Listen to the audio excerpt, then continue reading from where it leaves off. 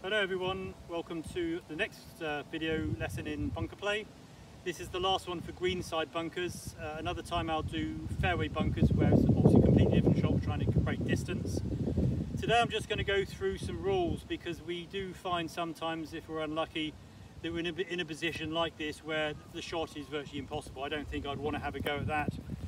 I suppose in match play, depending on the state of the match, I might do, but really it's just worth sometimes saying I've been unlucky.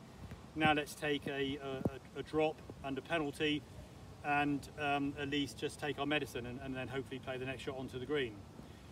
So we have basically 5 options altogether. Number 1, of course, we can play the shot. Well, I've now deemed it unplayable. I've said that to my partner or opponent.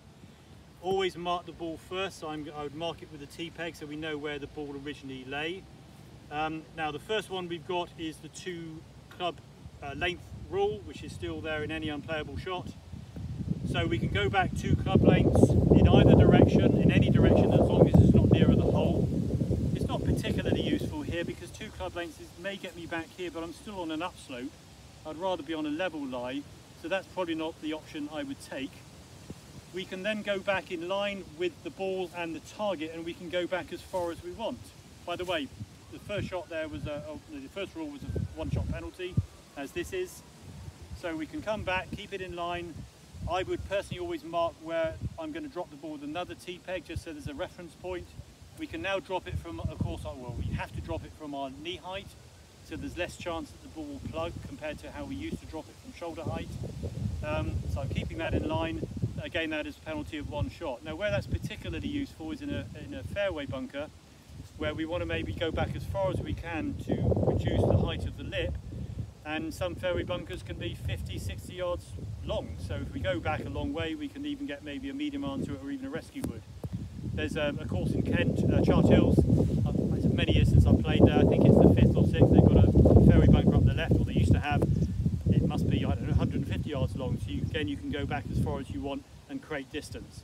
So again, a penalty of 1 shot.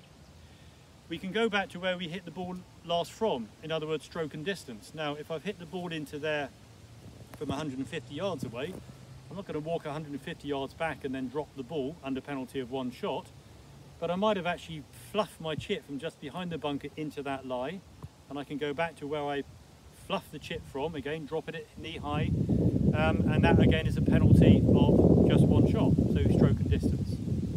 The new rule that's come in recently is the 2 penalty shot rule, where we can now drop it out of the bunker and we can go back again as far as we want, keeping the original spot in line with the target. So we can go back 10 feet, 100 feet, or whatever you want to do, try and pick a good lie. And that is now a penalty of 2 shots. And that's only come in recently. Now, if we go back to the road hole bunker at St Andrews, and I've never played it, as I've said, but rather than have about 6 or 7 swipes at it there, as we've seen even the best players in the world do over the years, tournaments being played there, that could be an option. Because even dropping it back in the bunker under penalty of 1 shot may not be particularly advantageous. To drop it outside of the bunker, as grueling as a 2-shot penalty would be, that might be a better option than hopefully we chip then over it and onto the green. Hopefully we don't duff it in there again. So there's a few rules. They're worth knowing. And as I said, sometimes it's worth taking a medicine, taking a penalty drop, playing the next shot, walk off. That's how golf is. So hope that will help you again. We'll see you in the next video and we'll work on another part of the game. Take care. Bye-bye.